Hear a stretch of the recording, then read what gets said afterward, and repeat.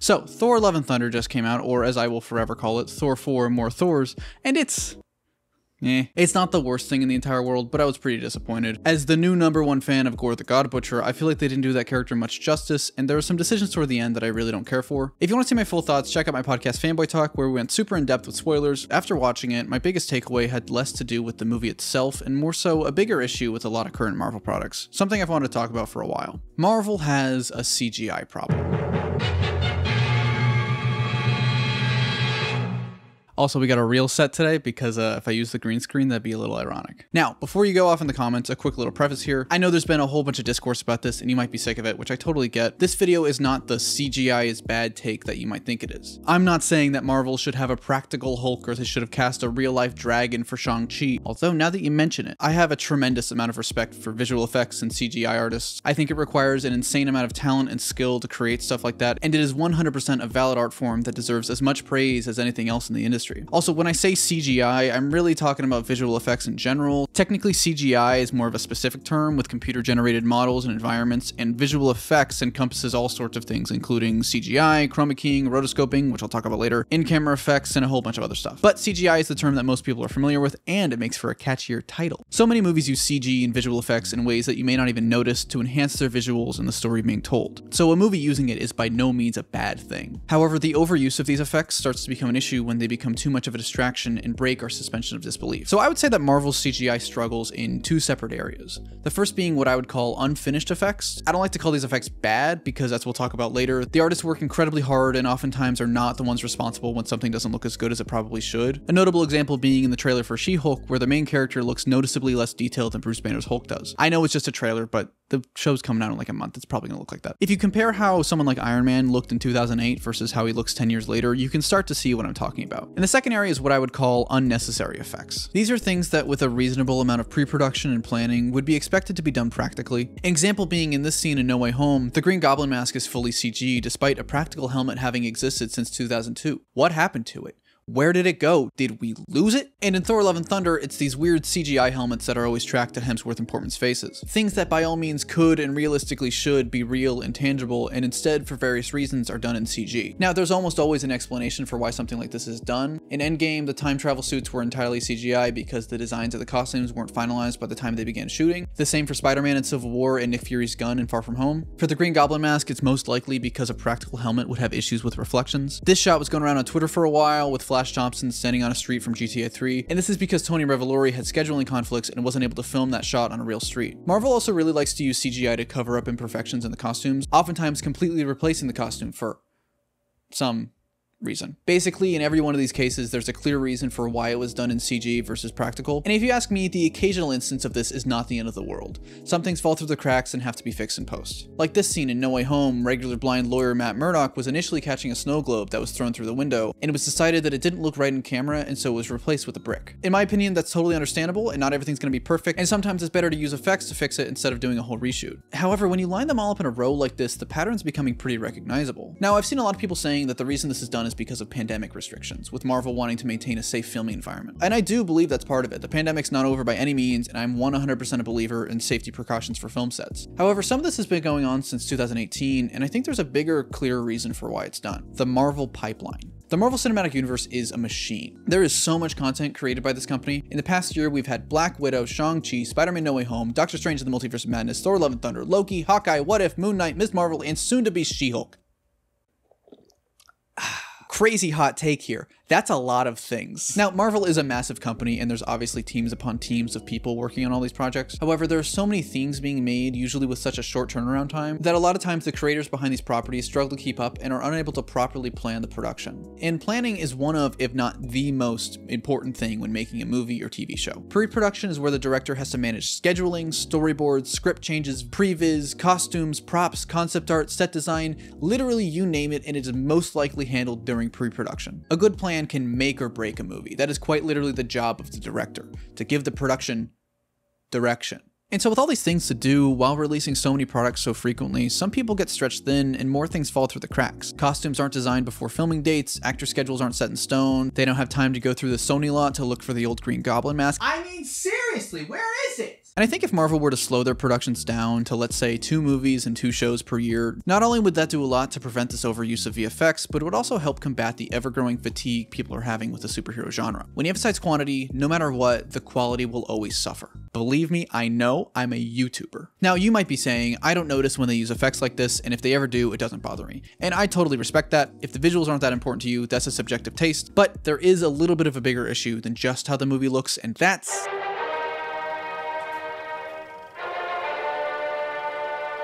That's right, it's one of those videos. Corporations by nature want to constantly maximize profits, right? Meaning that they'll often look for the cheapest and fastest ways to make their product. And that happens all the time with the VFX industry because visual effects workers are non-union. Let me say that again.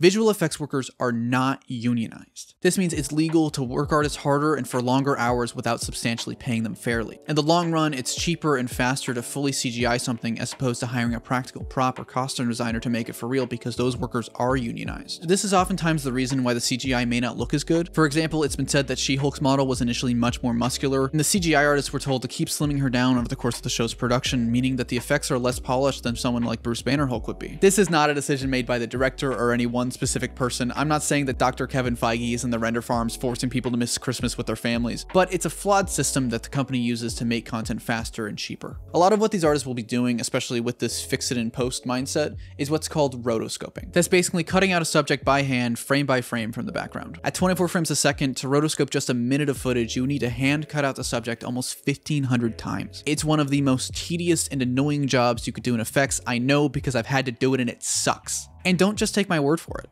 A Reddit post from the subreddit r/VFX, which is a community for veteran visual effects workers, says, I am quite frankly sick and tired of working on Marvel shows. Marvel has probably the worst methodology of production and VFX management out there. They can never fix the look for their show before more than half the allocated time for the show is over. The artists working on Marvel shows are definitely not paid equivalent to the amount of work they put in. The charm for working on a Marvel movie is way overrated now, and I'd rather be happy working on a TV series after decades and decades of this. And if you look at the comments of this post, you can see a majority of people agreeing and sharing similar experiences with the company. And so that's why the I didn't notice it so it doesn't bother me argument won't work forever. Because the process inherently encourages crunch, and so any decision to fix it in post leads to countless more hours of unhealthy working conditions in the visual effects department. A lot of people collectively understand that crunch is bad in the video games industry, so why should it be any different for the film industry? The VFX industry as a whole has some fundamental flaws, and its artists need to fight to become unionized and paid fairly. It's not entirely Marvel's fault, but Marvel is profiting off this system more than any other company with the way that it approaches VFX. This all feels like such a downer, and I'm sorry about that, but there is some hope that this might not be the case forever. Firstly, with more big name directors like Sam Raimi fighting to keep their directorial vision, last minute changes could in theory become less common and lead to less of a need for these kinds of visual effects. It's part of why Doctor Strange as an Evil Dead style zombie in full practical makeup was the coolest thing in the entire world. Add on top of that is the introduction of stagecraft, or as you might know it, the volume. It was created by ILM and Greg Fraser for The Mandalorian and has since been used for things like the Book of Boba Fett and the Batman, and in theory it should be capable of solving all of these issues. To sum it up, it's a large wall of LEDs that project an image of a 3D background that's rendered in real time with the camera movement, simulating depth. When implemented properly, it allows for more pandemic-safe filming on a soundstage, it captures the digital background in camera so there's less rotoscoping, last-minute changes to the environment can be done on set so it can help save time for pre-production, actors can see the environment and give a better performance, and it generates environmental lighting so it's easier to shoot reflective objects like that Green Goblin mask, where is it? But that's the thing, when it's implemented properly. And that's where we come back to Thor Love and Thunder, because Thor Love and Thunder used stagecraft during its production, and Thor Love and Thunder looked like a big pile of It wasn't all bad. As always, the big vistas and silhouette shots were good for Twitter screen grabs, but for so many scenes, the characters clearly looked like they were standing in front of a screen, and a lot of times it was really distracting. In this shot even, you can see the line where the real grass ends and the digital grass begins. It very well might be that the reason it worked so well in The Mandalorian and The Batman is because both of those were DP'd by Greg Fraser, who helped create the technology. The dude is legendary, so it wouldn't surprise me, but I also believe that since the technology is in its infancy, people are going to have to learn how to use it properly. The volume generates light, but not enough to entirely light the subject. It's not just an easy mode button, there's nuance to lighting and the way to shoot subjects while using the volume to make it a seamless transition. It's going to be a learning experience for everybody involved, but if you're able to learn those nuances, it can be super powerful. And that's why this video is sponsored by Skillshare. Skillshare is an online learning community with thousands of inspiring classes for anyone who loves learning and wants to explore their creativity and learn new skills. If you have a specific skill you're trying to learn, Skillshare is where you want to start. From photography to filmmaking to graphic design, writing, and more, you can find classes that will always match your goals. I talk a lot about this new technology, Stagecraft, which is essentially projecting a virtual background in camera. It's this revolutionary tool that, when done right, can possibly change the film industry forever. And the best part about it is that it's all done in Unreal Engine 5, which is a free software that anyone can download. And if you want to get into the industry, getting an understanding of how that's done is super important. And so I've been using the class Unreal Engine 5 for beginners. Learn the basics of virtual production by Jordy Vandeput, who you might know from his YouTube channel, cinecom.net. The course is super in-depth, teaching you all the ins and outs of virtual production within Unreal Engine, and it's really helped me get a better grasp of how that technology works and even ways that I can apply it to my own projects. The first 1,000 people to use my link in the description will get their first month free of Skillshare. Remember that right now, the skills to be creative are right at your fingertips, and thanks to Skillshare for sponsoring this video. I promise this whole video wasn't just for the sponsor. I've been wanting to talk about this for a while. Now, I'm not trying to ruin these movies or anything. It should go without saying, but if you enjoy the MCU, you're not like a bad person or a corporate bootlicker or anything like that. I just think it's important to look with a critical eye at the practices of these studios, especially one as massive and influential as Disney. You may not care too much about the visuals, but at its core, film is a visual medium. Why should we settle for the bare minimum from the biggest movie franchise in the world, often at the expense of the workers involved, when in this year alone, with movies like The Batman, Top Gun, Everything Everywhere All at Once, it's been proven that we can have so much more.